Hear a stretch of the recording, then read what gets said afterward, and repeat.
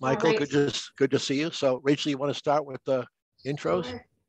Yeah, all right. So first, I just want to thank you all for joining us today for our online poetry series. Today, we have Emily Pérez with us. So Emily Pérez is the author of House of Sugar, House of Stone, and the chapbooks Backyard, Migration Route, and Made and Unmade. She graduated with honors from Stanford University and earned an MFA at the University of Houston, where she served as a poetry editor for Gulf Coast and taught with writers in the schools. A CantoMundo Fellow and Ledbury Emerging Critic, her poems have appeared in Cosmonauts Avenue, Copper Nickel, Fairy Tale Review, Prairie Schooner, Poetry, Diode, and other journals. She is a regular reviewer for RHINO, and her reviews have also appeared in Boston Review, the Rumpus, and LA Review. She teaches English and gender studies in Denver, where she lives with her family.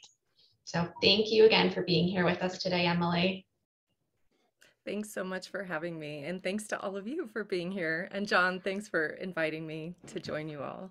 So Michael, we're going to have to talk about the Avalanche hockey team for the first 15 minutes. Or not. Yeah, then we're going to talk about the Celtics, and then maybe there'll be a poem or two that'll come in later in the show. No, I'm kidding. Right. I'll read all my hockey poems. Yeah, read all your hockey. Hey, we should have a sports poem day. Yeah, that's right. Okay, good. We won't do it today. Yeah. So Emily, we start off every week with the same question. We've had some interesting answers. What does refuge mean to you, and where do you find it in your life? I have been thinking about this question for a long time since you first told me that you were setting up the reading this way.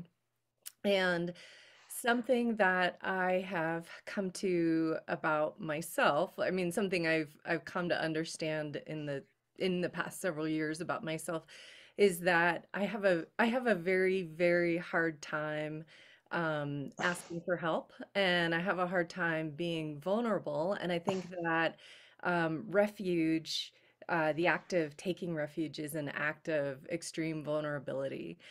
Because if you're taking refuge in someone else, you're making yourself vulnerable to them. Or if you are seeking refuge, you're showing that you're vulnerable to something. And that's something that I really struggle with. And so I was thinking about, like, where is refuge in my poems? And as I emailed you this morning, I hate to throw you this curveball, but I think I'm kind of a poet of anti-refuge, or a poet of false refuge. Yes. Storm the castle. Yes. That I have poems that are kind of about places of non-existent refuge, like maybe looking for refuge in all the wrong places, and poems about maybe not being able to find refuge.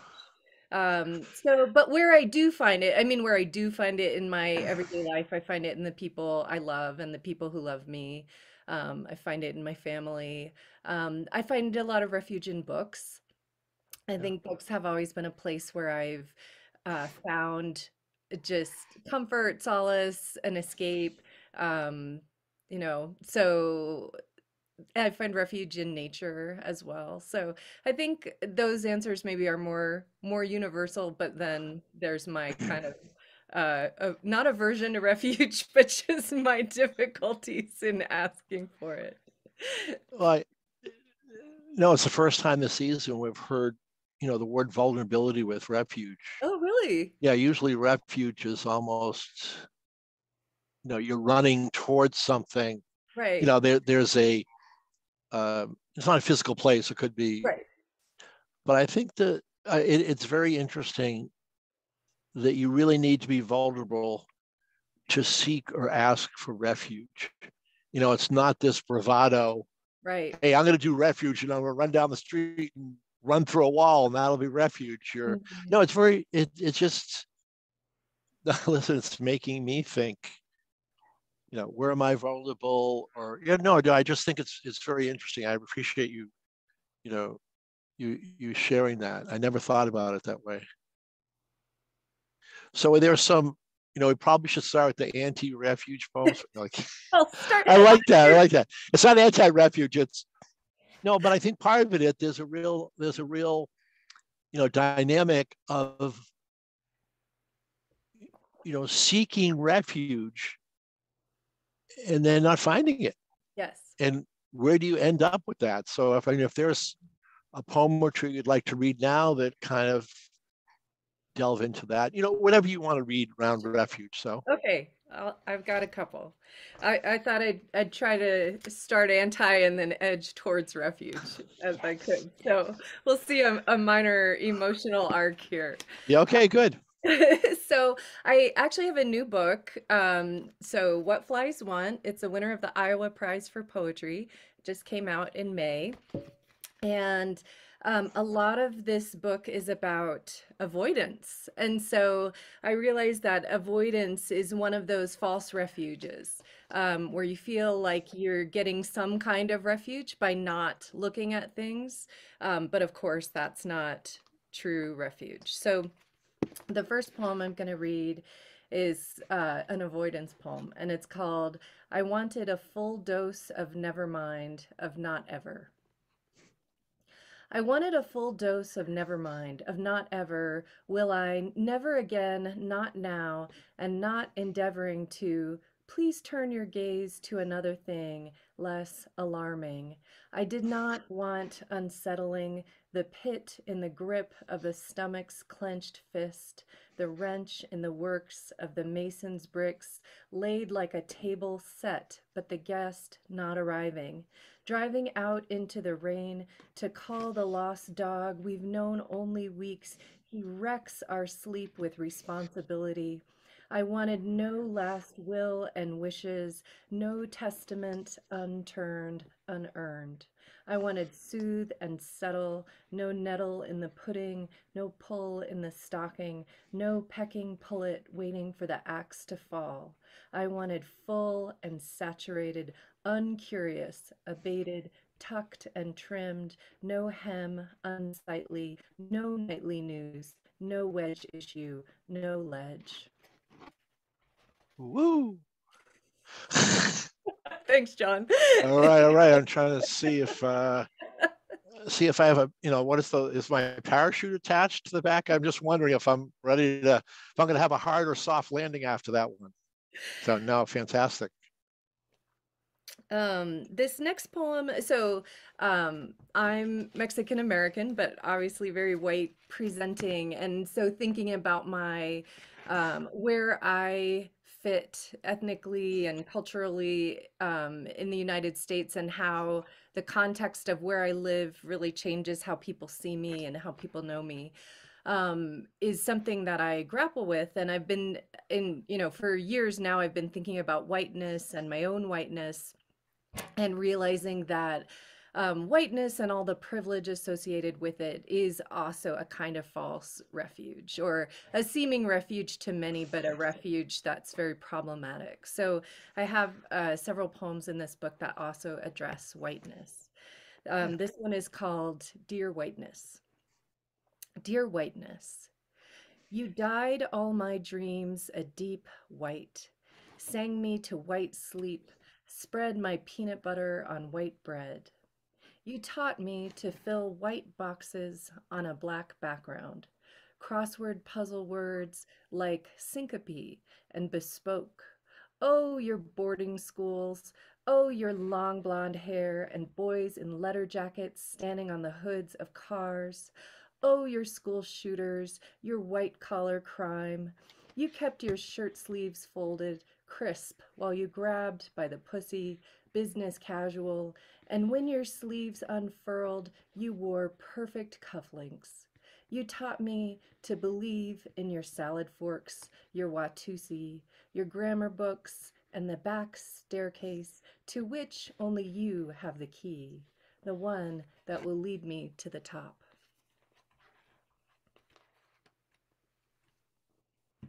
Well, I'm never going to be able to use a salad fork again.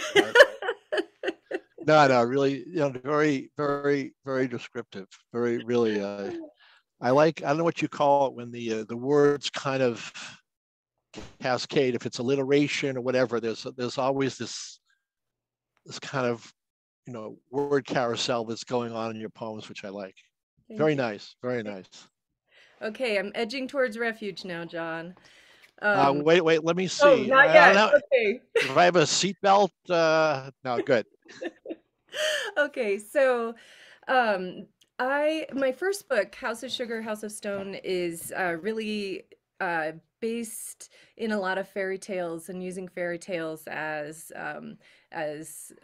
personas, like from which to write persona poems.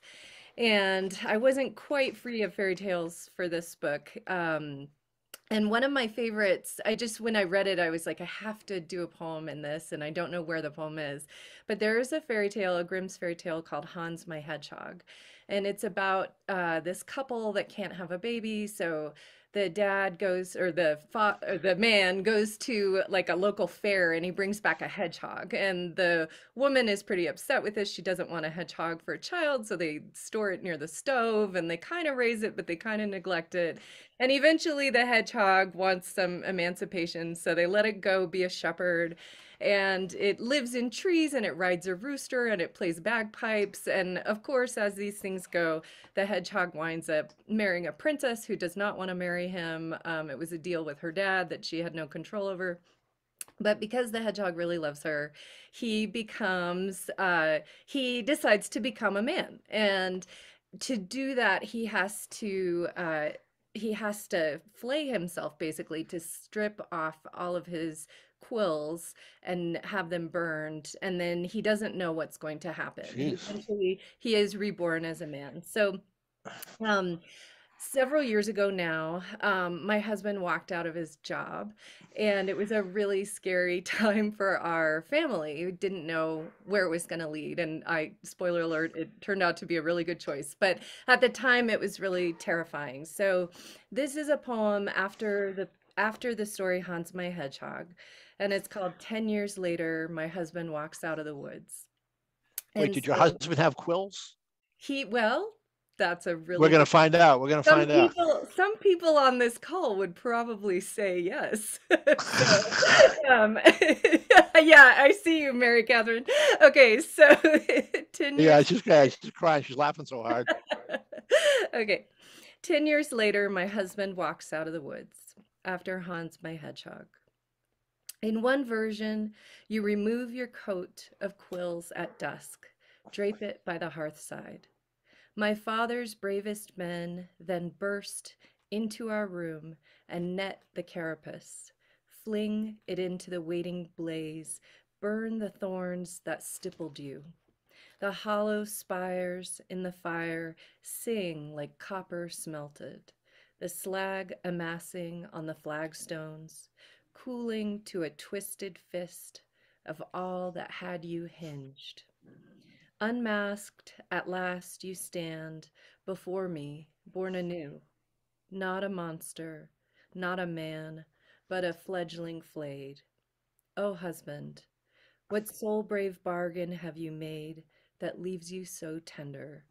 And how am I to salvage you? Just wife, not witch, not doctor. Yeah, I know the fear. I left a job in 1996 without another job, and there was that.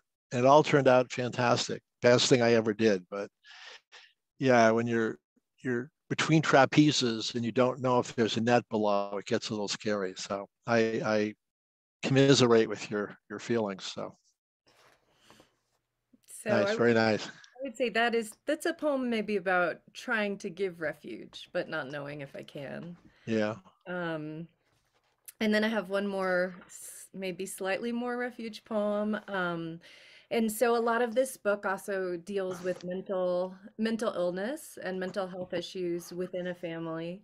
As a parent struggling to watch my children deal with mental health issues and trying to, get the help that we need. Yeah. And so this poem is called My Son Is, and I have a whole series of poems in this book called My Son Is, and this is the last one of those. My son is. Did you know the night before your diagnosis, we had a break-in, and when I woke, the door was open to the morning, just barely light. Screen door swung out, front door swung in, and the jackets on the sofa, like the coat tree dropped a limb, raincoat pockets out like tongues, and an iron latch knocked off the giant chest in the living room. Papers leaf littered the floor, blown as if a whirlwind had stirred just this side of the entry. What else had been altered? After the first break-in, the police told me to throw my things away, to buy new things, that I wouldn't want to think about hands on things. The night of the break-in, the night before your diagnosis, your father rattled awake and sloughed downstairs. He'd fallen asleep in your brother's bed. And perhaps the bunk frames moan alarmed whatever spirit had tried our door, knowing we were careless, open to rummage, whatever shifted our entrance, swept out again. And sometimes you leave a door open, and sometimes someone decides to try the handle, and sometimes we don't swaddle what needs cradling. And then we went to the doctor, already cracked, spilled everything. Whew. I don't think I'm going by your house anytime soon. Okay. I'm staying close to the salad fork. I think that's my okay, John. that's my refuge. You're Stay near the plate, the napkin, and the salad fork. You're making a bold statement here. I know, that's right. I'm staying away from Denver. No, fantastic, really great. So I want to, Emily, as I said in the email, we have a little time where if the audience has some Q&A or comments, people have been putting things in the chat. Margot, that's amazing. Julie Iron, so powerful, a punch in the gut. Mary Catherine was, sorry. Mary Catherine, after you said her thing, was no comment, LOL, wow, beautiful. Michael, beautiful, great poem. Does anybody have any questions or are there comments for Emily? You could just unmute and shout it out there. Sometimes we have that, sometimes we don't. Don, I know you're always good for one question. Come on, don't remember my thing? Don't let the poet off easy. This is the time to. I'm just I'm so thrilled to be here and to be listening to your poetry. It's so brave to write about mental illness. It's so brave to write about being Mexican and not white or quote unquote.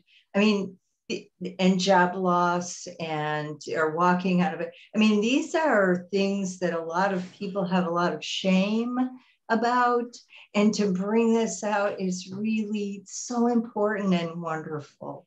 And I'm just amazed, and I love your poetry. And I know we're going to have this again, but what is the name of the book that you put up? Sure, I'll put it in the chat. It's called What Flies Want. Okay, great, thank you. So that's all I have. I don't have any questions. No, it's great. No, Donna. Really enjoying it. Thank you. No, I think your comments were really, you did exactly what I expected or hoped. So yeah. Really nice, really nice. And thank you, John, too, for everything. Yeah. Now this is my time of the week to recharge myself into the poetry wall. My battery was getting low. So as I get near Thursday at 12, it's like your phone almost running out of battery. I need to run to the wall. And I don't know what I'm going to do in July and August. I'm going to read poetry books. That's what I'm going to do on my porch. Mm-hmm. Yeah, very good.